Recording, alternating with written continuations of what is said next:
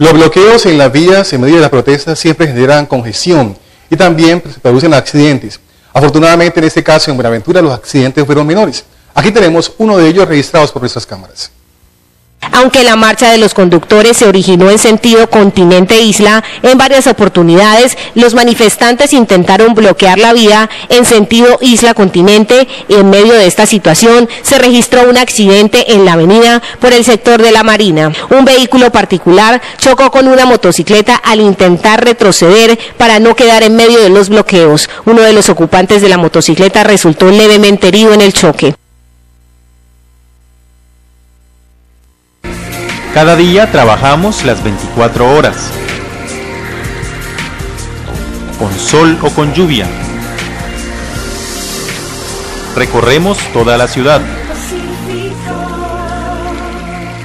para llevar el servicio a sus casas. El esfuerzo es de todos.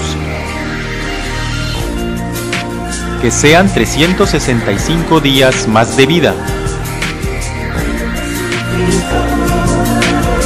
Somos gente de aquí, pacíficos por naturaleza. Agua para la vida.